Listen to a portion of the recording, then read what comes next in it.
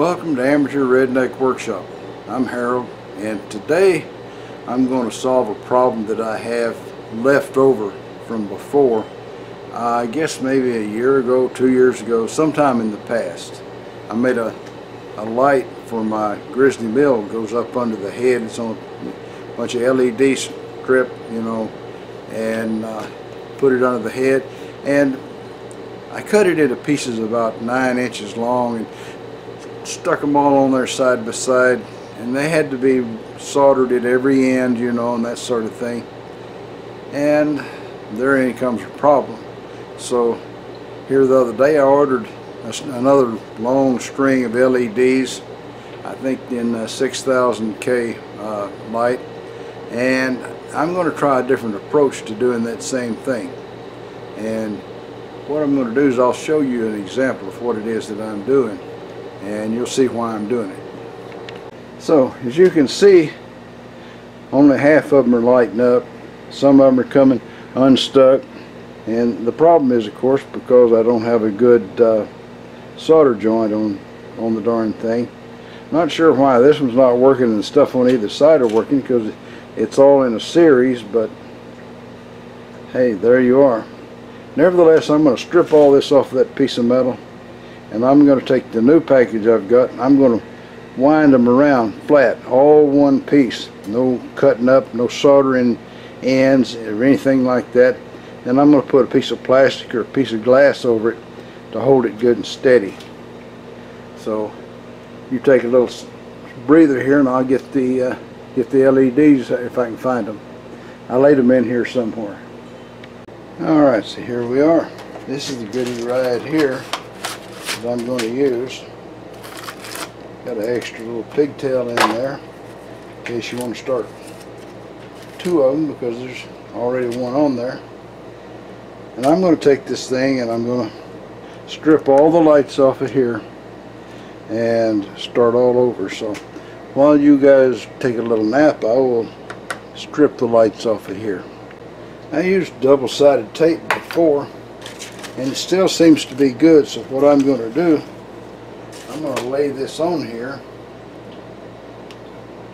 just like this, and then I'm going to clamp it down with this just to make sure it doesn't try any nasty tricks with me. Yeah, let me see if I can get it on there.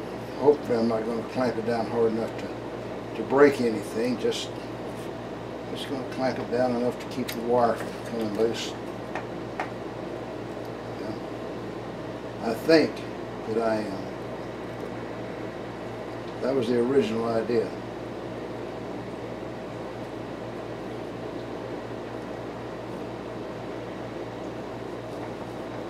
Alright, so set that right there. I'm going to just come around the edges with this stuff. And I'm going to kind of bend it a little bit and hope that maybe it'll conform to the shape without a lot of trouble. I'm sure it doesn't want to turn the corners really well, but I'm going to try to make it. This stuff's got sticky on the bottom of it in case you want to stick it down. It's got double-sided tape itself, and maybe I ought to use that. Maybe I ought to use that feature. The thing I'm using there is not holding it down very good.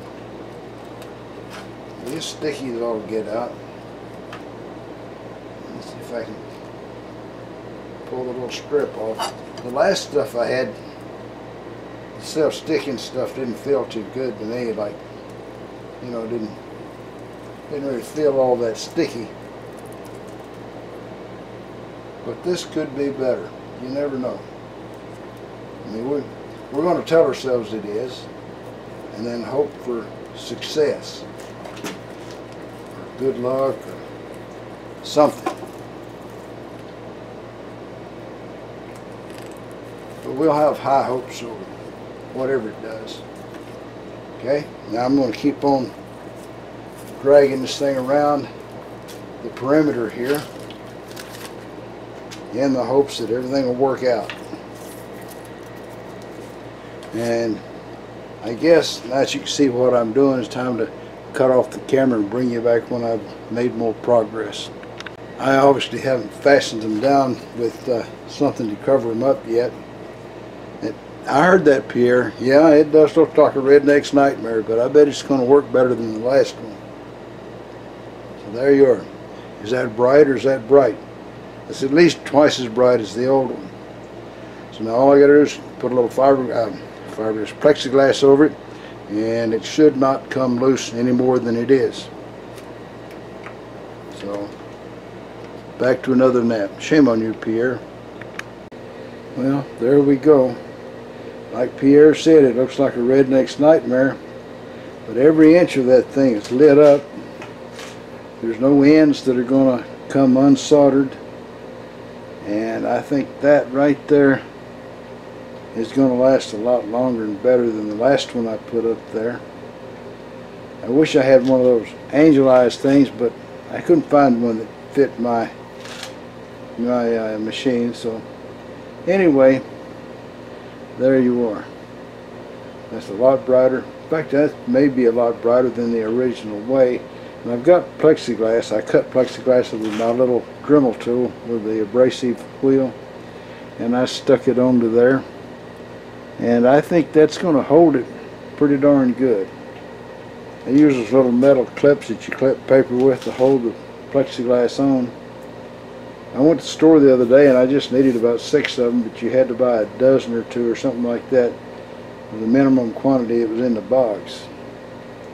Alright folks, I guess we did that. We'll either do a little something else to round out this video, or else we'll just go see what Bubba's doing. Well, that's all folks. Y'all try to subscribe if you're not already a subscriber. Leave a comment if you got something to say. And above all, remember, keep on keeping on. Bye now.